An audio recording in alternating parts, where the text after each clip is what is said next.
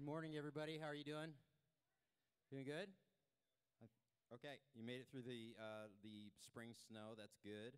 I woke up this morning and the flakes were like this big. I'm like, oh no, but we were fine. Yeah? Had coffee and everything's good.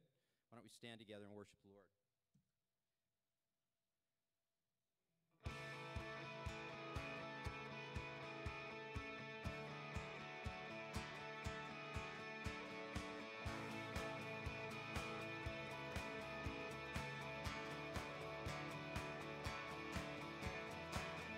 Great is your faithfulness, O God. You wrestle with the sinner's heart. You lead us by still waters into mercy, and nothing can keep us apart. So remember your people, remember your children, remember your promise, oh God. Sing your grace is enough, your grace is enough, your grace is enough for me. Great is your love and justice, God. You use the weak to lead the strong. You lead us in the song of your salvation, and all your people sing along. So remember your people, remember your children, remember your promise, oh God. Sing your grace is enough, your grace is enough, your grace is enough for me. Sing your grace is enough, your grace is enough, your grace is enough for me. So remember your people, remember your children, remember your promise, oh God. Sing your grace is enough, your grace is enough, your grace is enough for me. Sing your grace is enough, your grace is enough, your grace is enough for me. Sing your grace is enough, and I'm covered in your love. Your grace is enough for me, oh for me.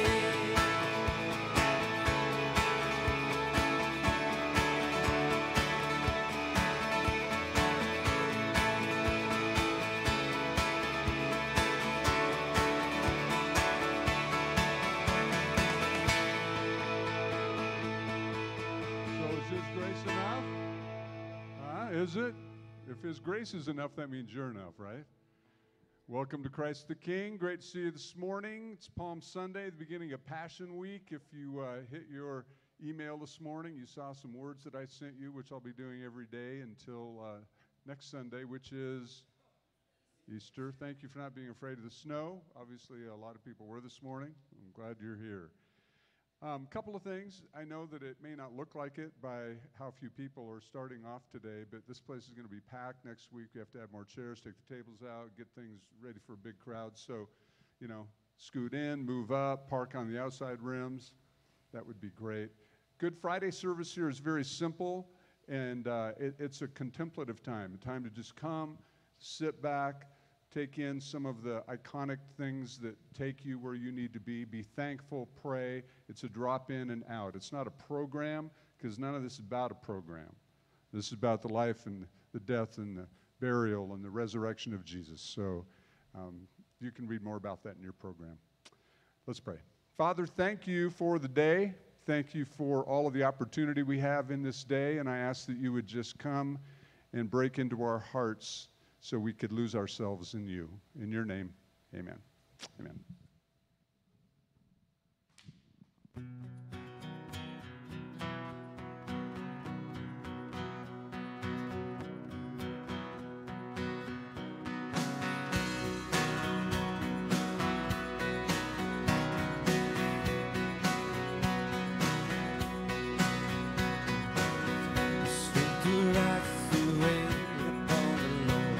Wait upon the Lord.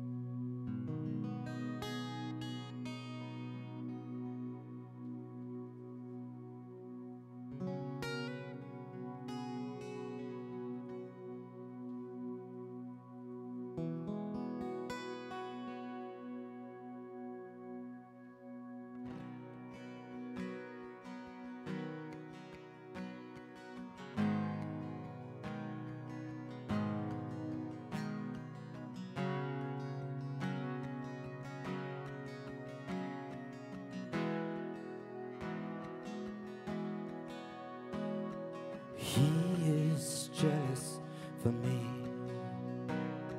He loves like a hurricane. I am a tree bending beneath the weight of his wind and mercy.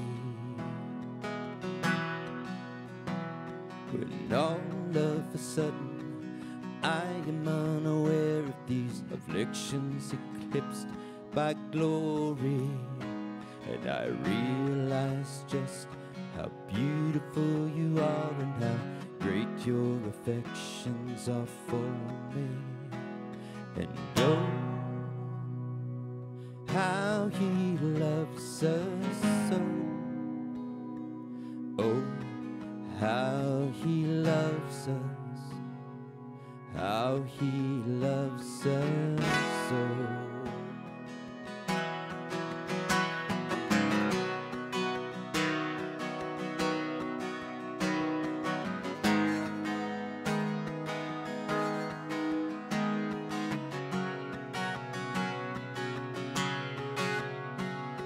He is jealous. He is jealous for me. He loves like a hurricane. I am a tree bending beneath the weight of his wind and mercy. When all of a sudden I am unaware of these afflictions eclipsed by glory, and I realize just how beautiful you are and how great your affections are for me. And oh, how he loves us so. And oh, how he loves us, how he loves us so.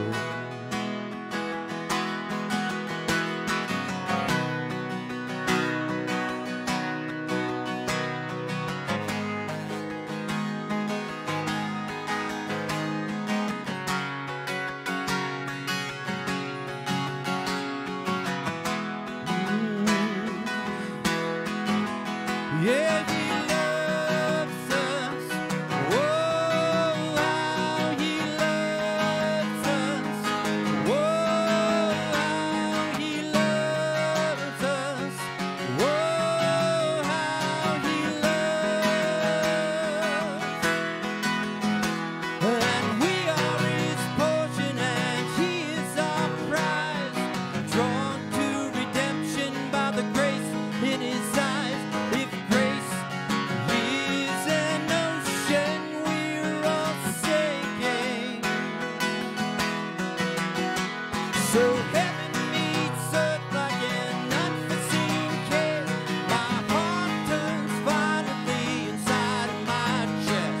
I don't have time to maintain these regrets when I think about the way he loves us.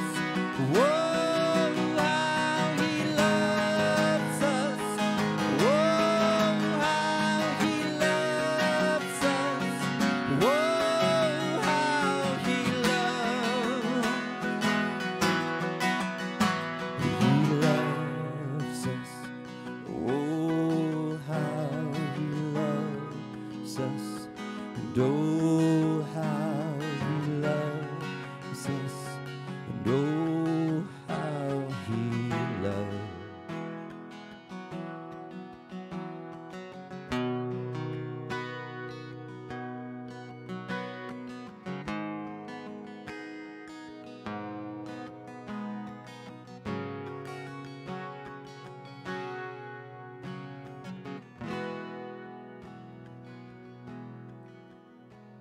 And he is jealous for me.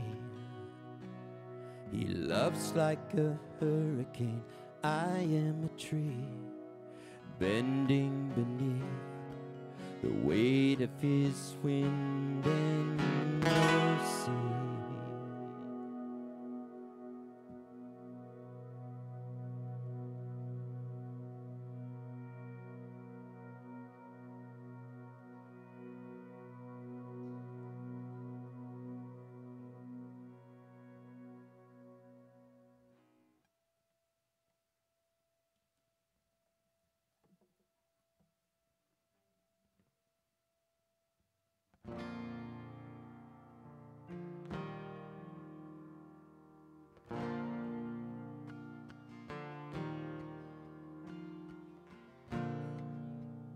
Are you hurting and broken within? Overwhelmed by the weight of your sin?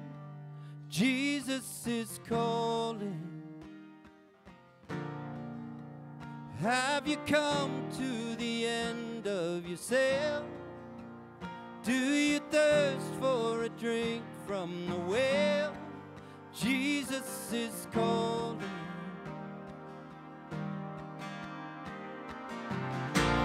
We'll come to the altar.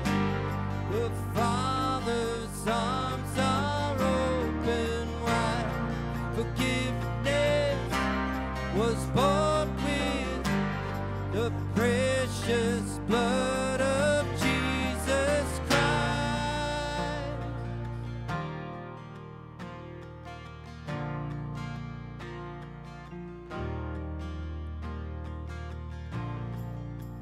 Leave behind your regrets and mistakes. Come today, there's no reason to wait. And Jesus is calling. Bring your sorrows and trade them for joy. From the ashes a new life is born. Jesus is calling. We'll come to the altar.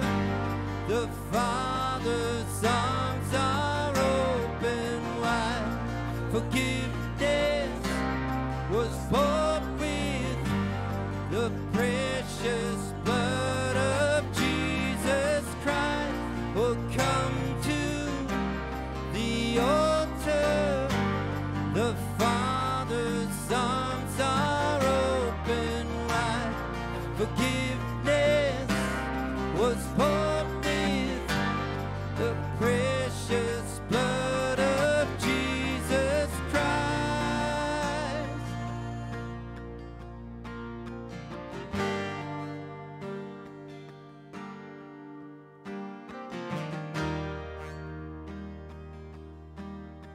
And oh, what a Savior! Isn't He wonderful? Sing hallelujah, Christ is risen.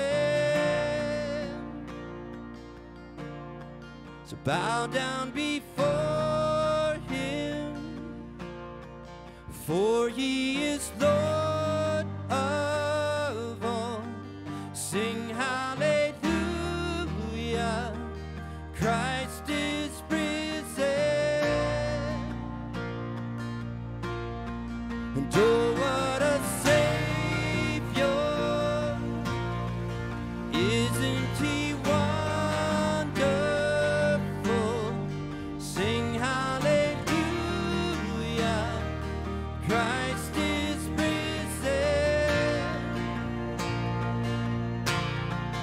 Bow down before Him, for He is Lord of all. Sing hallelujah, Christ is risen.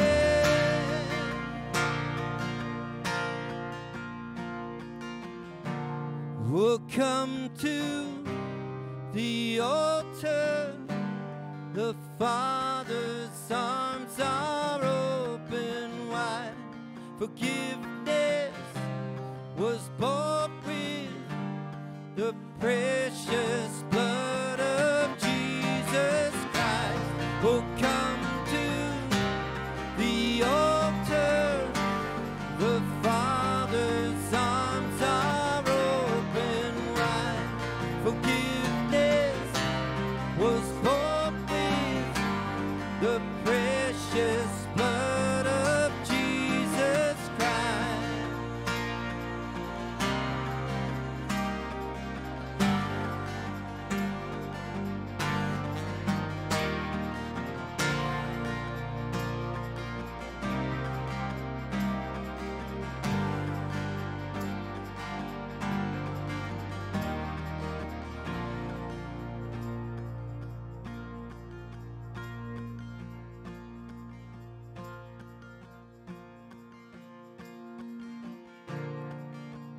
Bear your cross as you wait for the crown.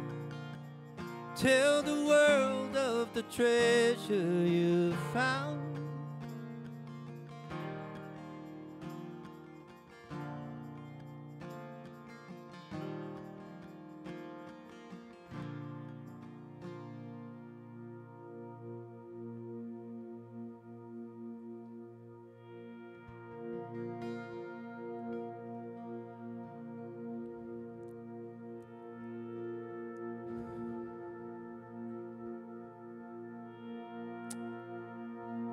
Jesus said, "Here I am. I stand at the door and knock. If anyone hears my voice and opens the door, I will come in and eat with him, and he with me." Jesus promised that he would meet us right where we are at all times.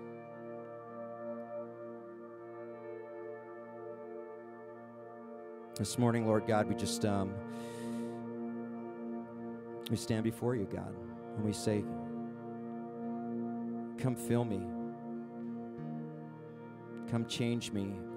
Come make me new. God, forgive me of my sins. Make me whole again.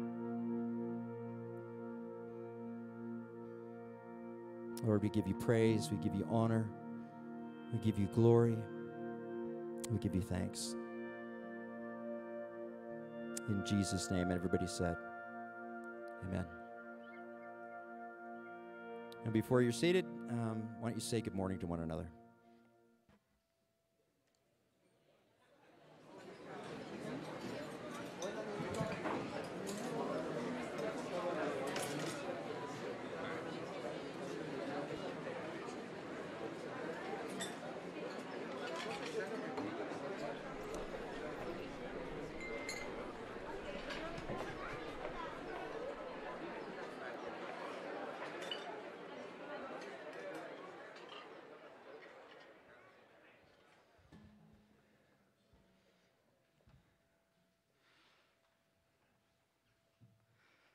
Good morning. As you're finding your seat, you can open up your program, and we've got some notes in there for today's teaching. We just finished up a series in Romans called Transforming Faith, and today we start a new series called Weak Head, Strong Heart, which is, at first glance, as I looked at this, is kind of an awkward title, because my first thought is, wait a minute, so am I supposed to just kind of go by the heart? Because for someone like me, that's spelled a lot of trouble in my life. When I don't think things through and I just go for whatever is going on in the gut, sometimes I get in trouble. But I think we'll find out that actually what we're talking about is something completely different. It's different than shooting from the hip. There's a difference between that and God leading us by the heart. So we're studying this series out of the book of 2 Corinthians. And the reason I'm confused about whether it's 2 Corinthians is because there's a whole crazy story about Paul and his letters to the church in Corinth. We're going to be talking about what does it really look like for us to rely on God in our walk with him. Corinth is a fascinating place. I guess the best way to imagine it is if the only way to get from San Francisco to New York was a little strip of land 4 miles wide, and right smack in the middle of it was Las Vegas. In Greece, you have the southern portion, that's the Peloponnese, that is isolated from the rest of Greece by a little strip of land 4 miles wide. And right in the middle of it was a city called Corinth.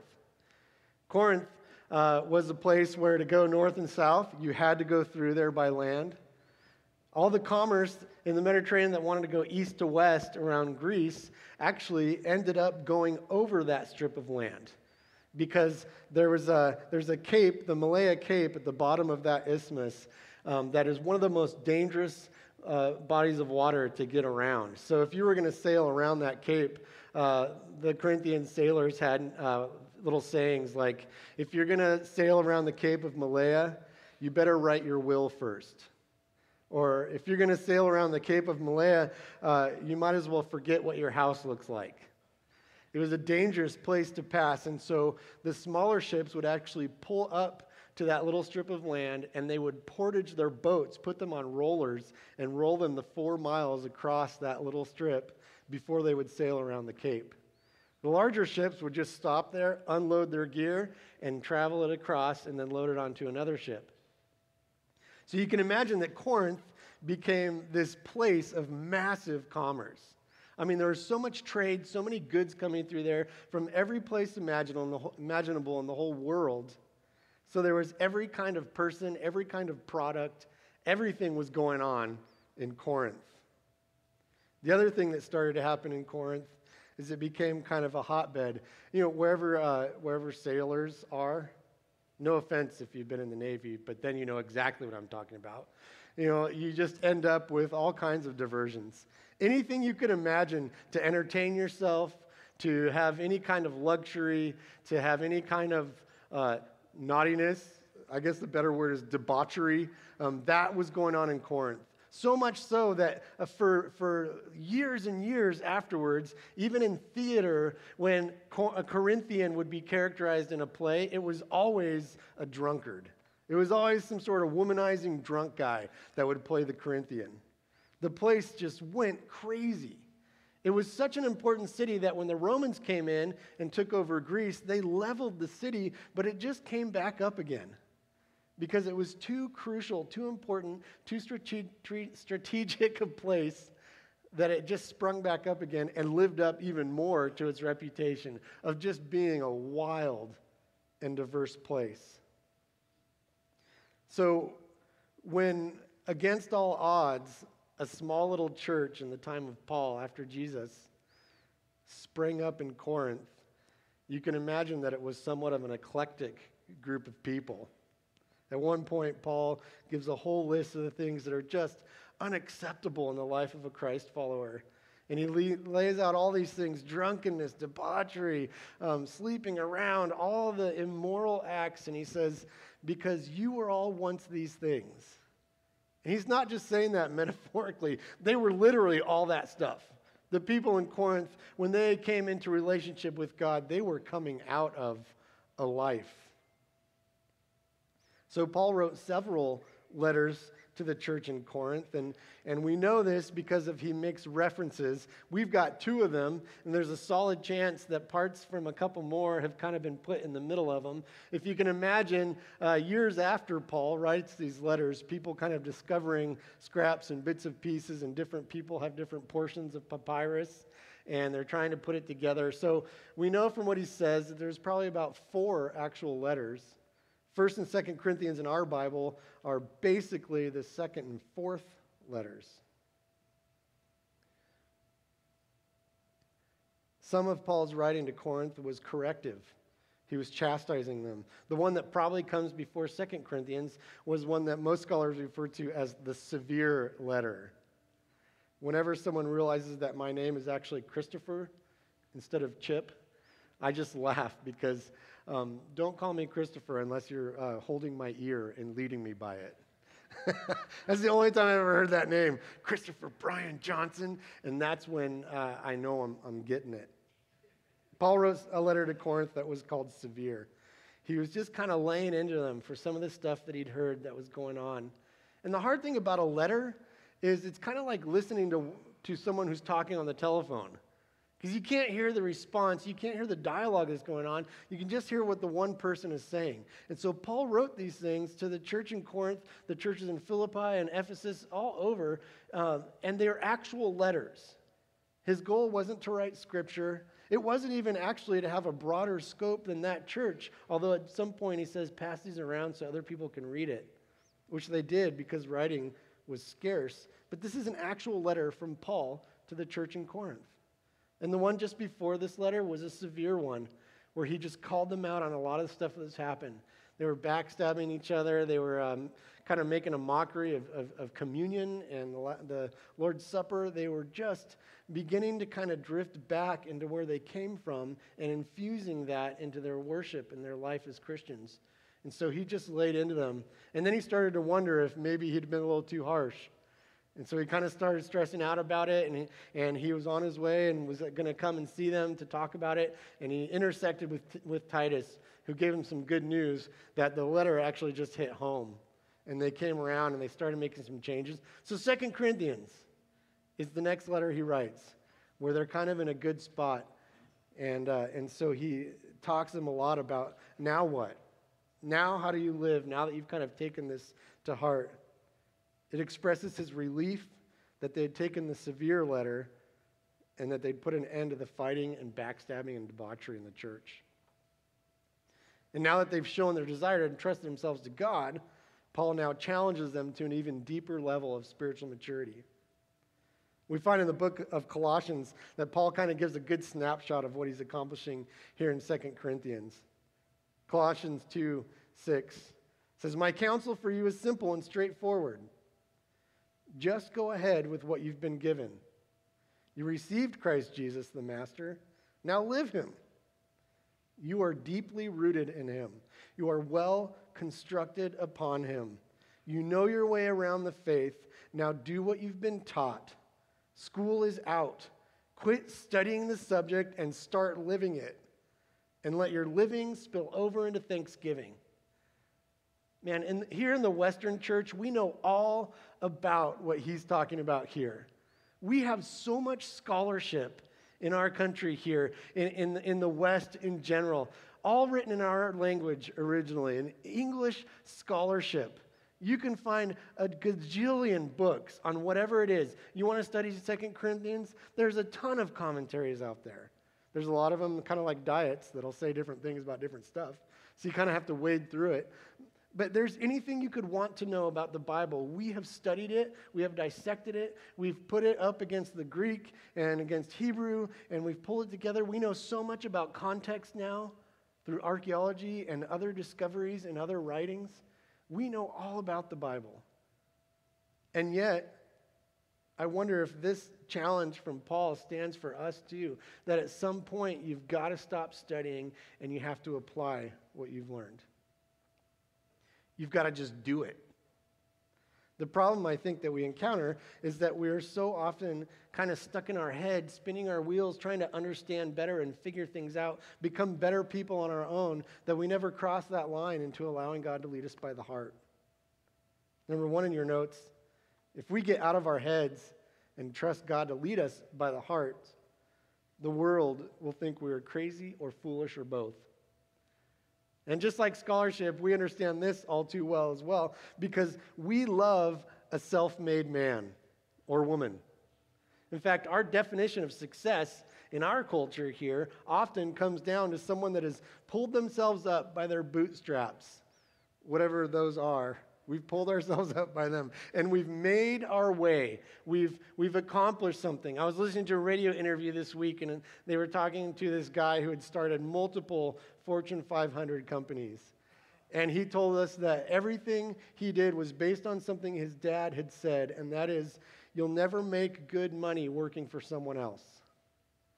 And so he took that to heart, and he pulled it off, and he's made a ton of money, and he's the boss.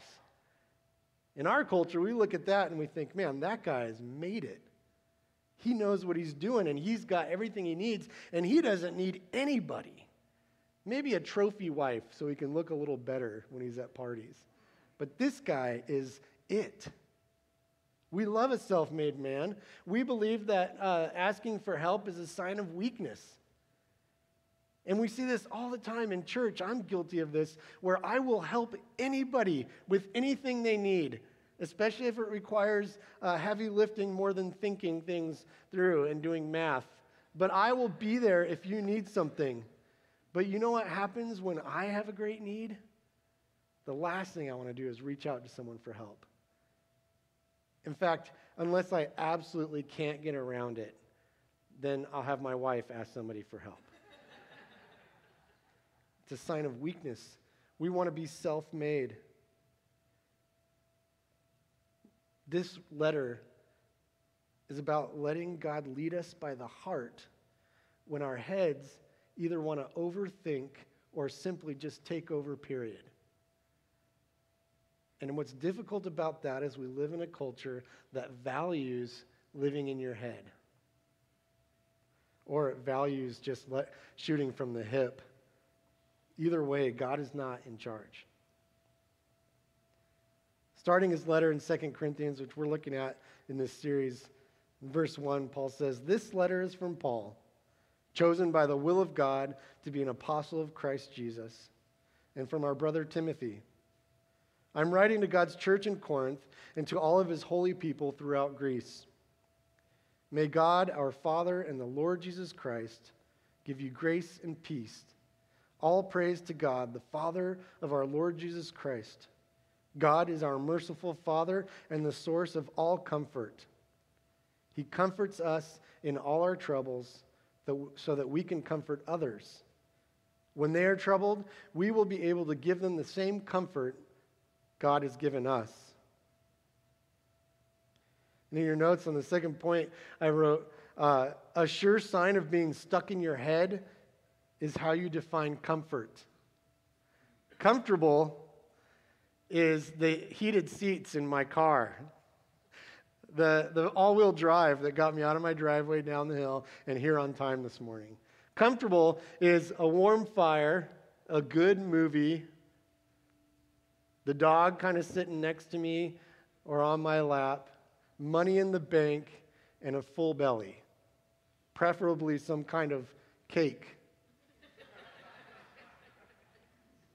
When I think of comfort, I think of the things that make me feel like I don't need anything more, except maybe a little more of what I've got. We talk about the comfortable life, and we describe it here as the American dream. It's the dream we all have of being able to be self-sufficient, like we just talked about. I could be the self-made man where I don't have to rely on anyone. I don't ever have to show that sign of weakness that is asking for help. This is not the comfort that Paul is talking about. In fact, it's kind of tragic that we've translated this word to be comfort, because the truth is what Paul is talking about here when he says comfort, and he says it over and over again in this passage, is actually a lot closer to the dynamic that you see between soldiers. You can imagine some soldiers in a foxhole, and their enemy is overwhelming them, and they rally together, and they decide together that this is a good day to die, and we're just going to rush the enemy, whatever happens. We've got movies and stories and books through all contexts and all times of history that celebrate a few brave men rallying together and charging into the battle and coming out ahead, don't we? So many of my favorites. I love that story. I love the idea of a group of people coming together and Vin Diesel saying, "I don't have friends, I have family." And then they race their cars and get the bad guys. I never get tired of that story. When Paul says we comfort each other, the language he is using is what happens with those soldiers when they get together and they say, what's the line? "It is an honor to die with you today." That's the comfort that challenges them, that spurs them on to walk into the battle when the odds are against them. There's a bit of a gap between my sense of comfort and that sense of comfort, isn't there? If we're going to get in this place where we acknowledge our weak head and we embrace a strong heart that God is leading, our definition of comfort has to fall into Paul's camp. That is a completely different experience. Paul's definition of comfort is this idea of rallying together. Because in isolation, we just drift and we slide and we make up our own reality. One of my favorite stories from World War II is about a Japanese soldier named Hiro Onoda. He was in the Philippines with a unit of soldiers, Japanese soldiers, and his job was to spy on the American troops there in 1945. which we all know is when the war ended, when the Japanese surrendered. But they didn't get word of that. And so some of the unit disappeared. They ended up surrendering. A lot of the guys, just the numbers dwindled and dwindled as they set up clandestine camps all over the hillside so they can continue spying on the American troops that were hardly there anymore because the war was over. Slowly, everybody died off until it was just Hiro, ironic name, in the mountains, running around, killing villagers' livestock, getting in little firefights with them, basically doing small acts of terrorism and taking care of himself, dutifully following his orders as a soldier of Japan. It was 1974 before they got him to come out of the jungle. Can you imagine?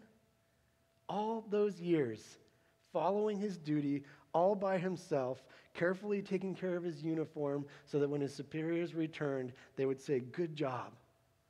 And it would be clean, and he could come out. His sword was clean and sharp. Several times they would drop, because he kept terrorizing everybody on the island, they would drop newspapers saying the war was over. They brought his relatives out with bullhorns saying, "Please come out, the war is over." But he was so entrenched in this idea that Japan could not lose this war that he assumed it was propaganda. He assumed that the Americans were forcing his relatives, that somehow they'd got them, kidnapped them, and brought them there just to draw him out, and he was not going to fail in his duties. He randomly met a college student in 1974, a kid who basically went around looking for things like Bigfoot. And he was there seeing if he could find this guy, and he finally talked him in to coming out of the jungle. When we are isolated, we are left to nothing but getting into our head and allowing our head to lead us. And before you know it, we spent 20 years in the jungle following some sense of duty that is completely irrelevant and so far from the reality that God offers us from the beginning. Verse 5, "For the more we suffer for Christ, the more God will shower us with comfort through Christ. Even when we are weighed down with troubles, it is for your comfort and salvation. For when we ourselves are comforted, we will certainly comfort you. Then you can patiently endure the same things that we suffer. We are confident that as you share in our sufferings, you will also share in the comfort God gives us." Did that just change that passage of Scripture for you? If comfort isn't being comfortable, if comfort isn't rest and luxury, and it's actually rallying together to run into battle together when the odds are against us, then all of a sudden, when he says God comforts us, and as he comforts us, we can comfort you, we can comfort each other, and then we can suffer well together. There's a completely different meaning. This changes everything. If you're thinking that God is around and that God saved you from your sin and promises eternity with him, and that promise is so that you can be good and comfortable and happy and get along with people, we're actually completely wrong. We couldn't be worse off. We couldn't be more misunderstanding of God's goal in setting apart and saving his people through all of history if we think it's to bring us comfort, the kind of comfort that makes us feel safe and secure and free from harm. The comfort that God is talking about is to rally together. It's a comfort in the face of danger. Jesus never meant to start a religion. His great work on the cross had nothing to do with paving the way for the American dream. In reality, Jesus did nothing short but start a revolution. He established a new order where his people, Jews and now Gentiles, were made right with God so they could change the world. Jesus started a revolution where his set-apart people could carry on a spiritual battle and warfare on this earth, requiring the kind of comfort where we can rally and just storm into danger, not knowing the outcome. Every Sunday morning, we come here and we sing the songs that prepare us, that give us this kind of comfort for the battle. I'm listening to the words as we're singing, and I often marvel at church because where else do a group of people get together and sing out loud? Maybe in the car, but we get together and we sing every Sunday morning. What is that for? Except to seek God's comfort, to reflect worship to Him with the understanding that He will comfort us and we can comfort each other to continue to fly in the face of danger, to give us our place in the revolution that Jesus started. We are revolutionaries as we fight to bring freedom from the shame and the lies of a very real enemy. Amen. Amen. And here's the big part. Revolution is not easy.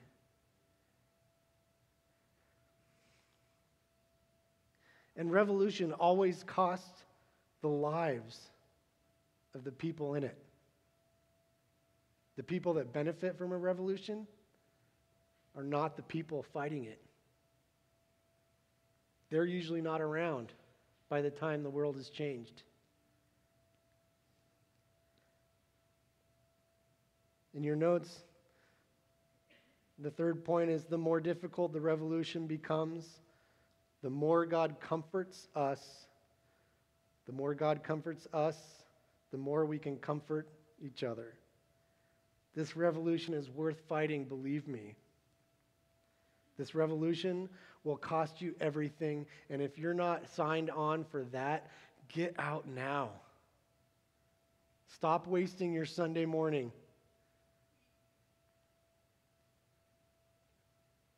In order to stay in this fight, we have to bring the rallying comfort to each other and spur each other on.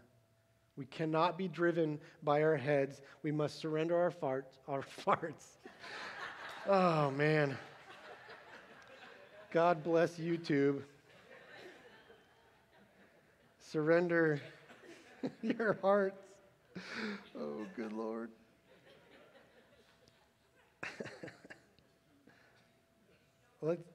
What's that? That's right. You are listening. I'll take a laugh if I can't get an amen. Paul says, "We think you ought to know, dear brothers and sisters, about the trouble we went through in the province of Asia. We were crushed and overwhelmed beyond our ability to endure. And we thought we would never live through it. In fact, we expected to die." And we're not exactly sure what Paul's referring to here, but there's a likelihood that he's referring to a moment in Ephesus where some silversmiths got upset because so many people were accepting Jesus as their Savior that they weren't buying all of the shrines and the idols for the other gods in Ephesus. And so they rallied people together and started a literal riot that spread across the entire city of Ephesus. They grabbed some of Paul's partners in ministry and had them in an amphitheater, and they were screaming, and there was so much ruckus going on. It says that people were there that had no idea why they were there, but they were mad, and they wanted Paul, and they wanted to kill him. They wanted to try him or kill him. At one point, somebody tried to speak and quiet the crowd down, and it says that they started to scream and cry out loud, and for another 2 hours. It sounds like a European football match. In any case, it was a dangerous situation, and even if that's not what he's talking about, Paul tells them, this is where we thought we were going to die. We assumed we were going to die. The truth is that the world will fight every step of the way to keep its status quo. The system of shame and lies and greed and false love flies in the face of the gospel. And if you live this out to any degree, it will get ugly. Later in 2 Corinthians, Paul describes what he's experienced. He says, 5 different times the Jewish leaders gave me 39 lashes, because 40 was supposed to kill a man. 3 times I was beaten with rods. Once I was stoned. 3 times I was shipwrecked. Once I spent a whole night and a day adrift at sea. I have traveled on many long journeys. I have faced danger from rivers and from robbers. I have faced danger from my own people, the Jews, as well as from the Gentiles. I have faced dangers in the cities, in the deserts, and on the seas. And I have faced danger from men who claim to be believers, but are not. Paul continued this relentless pursuit of his mission because he realized a foundational truth about Jesus' revolution. Continuing on in chapter 1, but as a result, we stopped relying on ourselves and learned to rely only on God, who raises the dead. And he did rescue us from mortal danger. And he will rescue us again. We have placed our confidence in him, and he will continue to rescue us. And you are helping us by praying for us. Then many people will give thanks because God has graciously answered so many prayers for our safety. Number 4, the more difficult the revolution becomes, the less we can rely on ourselves. This revolution, this fight, this mission is worthwhile because the whole world is enslaved to shame, to lies, to pursuit of false love, all of the things that capture us and hold us and ultimately kill us. But we can only continue to fight, we can only continue to rally in this revolution if we stop relying on ourselves and have total confidence in God and what he's seeking to accomplish. Just imagine the cause of Christ that is backed by the power of God to raise the dead, financing a revolution. We can say with confidence in verse 12, and a clear conscience that we have lived with a God-given holiness and sincerity in all our dealings. We have depended on God's grace, not on our own human wisdom. That is how we have conducted ourselves before the world, and especially toward you. Our letters have been straightforward, and there is nothing written between the lines, and nothing you can't understand. I hope someday you will fully understand us, even if you don't understand us now. And then on the day when the Lord Jesus returns, you will be proud of us in the same way we are proud of you.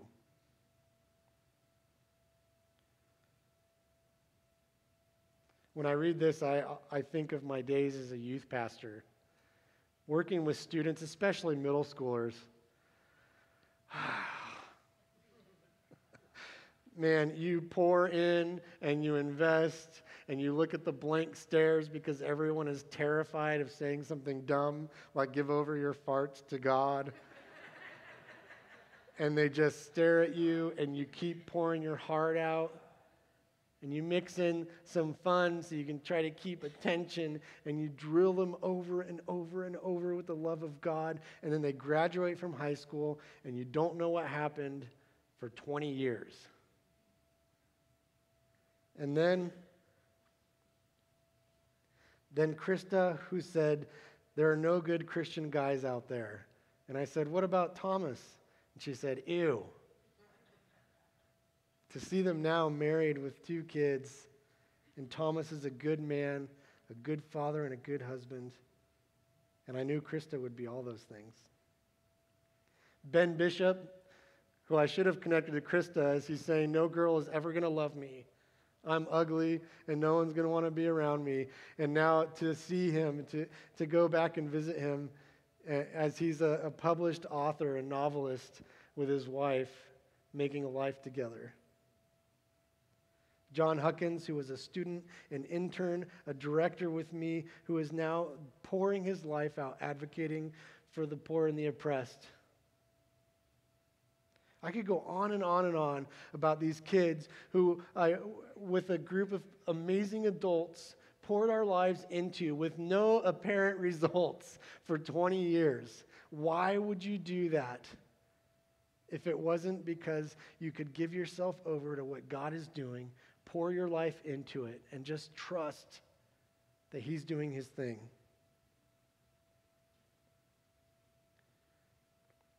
I'm going to skip forward a little bit to verse 21. It is God who enables us, along with you, to stand firm for Christ. He has commissioned us. He has identified us as his own by placing the Holy Spirit in our hearts as the first installment that guarantees everything he has promised us. God has enabled us, commissioned us, and identified us as his own. Over and over again, Paul talks about the authority we've been given. Jesus talked about the authority he was bestowing on us to be a part of his revolution. When the disciples were with Jesus and he said, I'm going to go into Jerusalem, and they knew what was waiting for him there, even if they didn't know the story about crucifixion, they all decided at that point, and they looked at each other and they said, well, we might as well go and die with him. The assumption when they went into Jerusalem today was that they were all going to be killed. They, of course, thought it was going to be a battle and a political move. But nonetheless, they were ready to go. They rallied. They comforted each other. God has enabled us to be a part of this revolution. He's commissioned us. If you are entering into relationship with God to be a follower of Christ, you are commissioned for this revolution.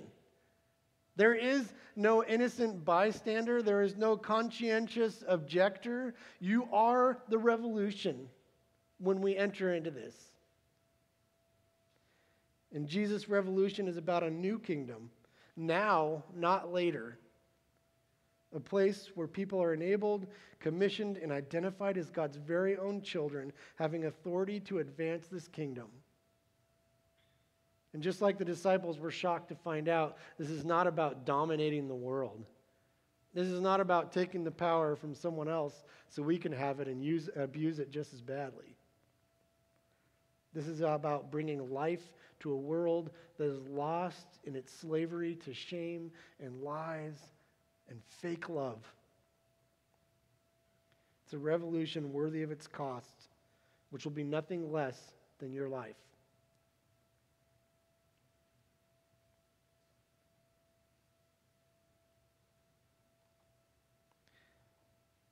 Let me pray with you guys, and then hang out for a second because we have a little short video.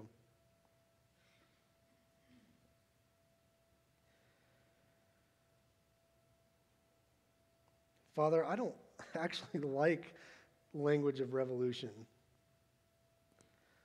I have a great honor and respect for soldiers and people of action, but I'm actually not much of one. I prefer my definition of comfort. I'd rather give it the office and be done. But I can not deny the truth that Jesus started a revolution that has nothing to do with me feeling safe and flush and like I don't need anyone. Father, usher us into this revolution of embracing the strong heart that is led by you, that will cost us everything and will require that we rally together as soldiers in a foxhole running to our sure deaths, only to discover that you, with the power to raise the dead, have and will continue to rescue us. Advance your kingdom through us, Father. Bring your gospel, your good news, your love to the world around us, and let us be a part of freeing them. Amen. When you're scared to invite someone to church this Easter, you procrastinate. When you procrastinate, you worry that it might be too late. When you worry that it might be too late, you resort to desperate measures. When you resort to desperate measures, You end up on the 6 o'clock news and become ostracized by your entire community. Now demanding a restraining When you order become against- ostracized by your entire community, you're forced to relocate to Possum Neck, Mississippi, and change your name to Skeeter. Don't relocate to Possum Neck, Mississippi, and change your name to Skeeter. Invite someone to church this Easter. See all you skeeters later. Have a good week.